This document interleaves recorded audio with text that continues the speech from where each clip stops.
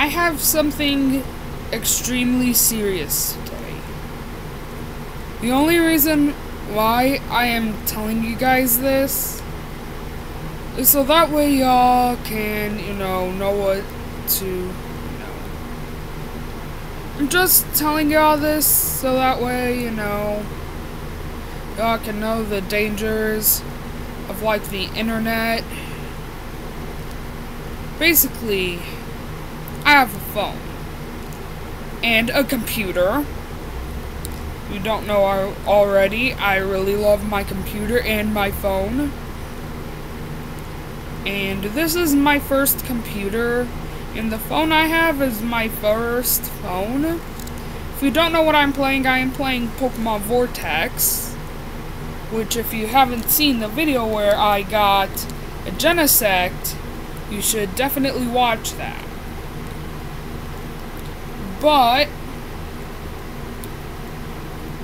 let's just say I was trying to ask my uncle what should be a good name for a rhythm game, and my uncle didn't know what a rhythm game is, so I tried to show him some examples.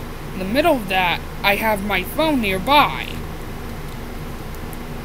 just so that way, I can know if it's at low battery or not. And basically, someone called my number. I was like, who is this? So I just answered it anyways. I should have let my parents answer this, because it was some person that I didn't even know.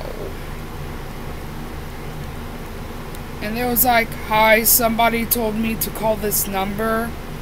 And I was like, who is this? And he said his name, but it did not ring a bell.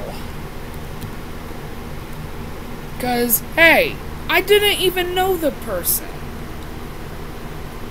So I took it to my parents, and my dad explained that, oh, this is James's phone, and I am terribly sorry. Like, I am terribly sorry. I don't know what happened, and the guy that called me, he was understandable. He said, okay. And I got mad, because who would tell a complete stranger a literal 12-year-old's phone number? Like, I don't know what happened. Maybe the person,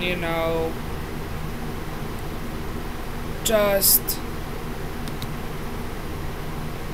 let's just say maybe